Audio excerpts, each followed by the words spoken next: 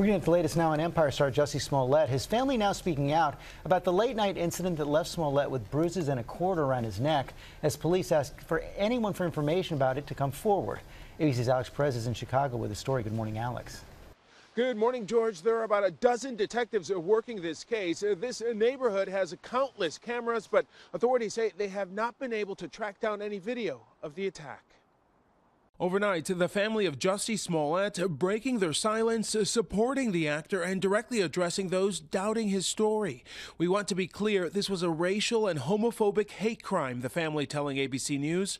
Jussie has told the police everything from the very beginning. His story has never changed. The president weighing in from the Oval Office. That, I can tell you, is horrible. I've seen it last night. I think that's horrible. Chicago police telling ABC News they have not received any tips since releasing this grainy surveillance image of two people they call possible witnesses.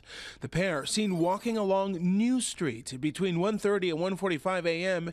in the general area where Smollett says he was assaulted. According to investigators, the actor told them that at about 2 a.m. he was heading home from this Subway sandwich shop when he was attacked by two men wearing masks and shouting racial and homophobic slurs. Smollett's manager, Brandon Moore, telling ABC he was on the phone with the actor during the attack, claiming he heard the words MAGA country, adding, "I heard the scuffle and I heard the racial slur."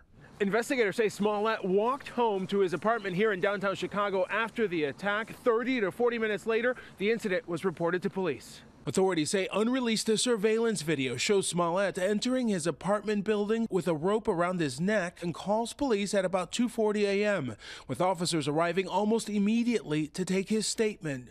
A spokesperson for Smollett telling ABC it was his creative director who made that call and later accompanied him to the hospital. And authorities say they are expanding the area they are searching, the cameras they are reviewing, hoping for a break in the case. Guys?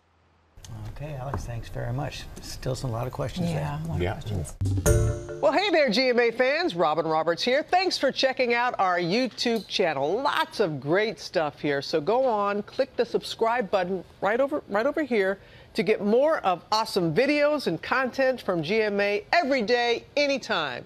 We thank you for watching, and we'll see you in the morning on GMA.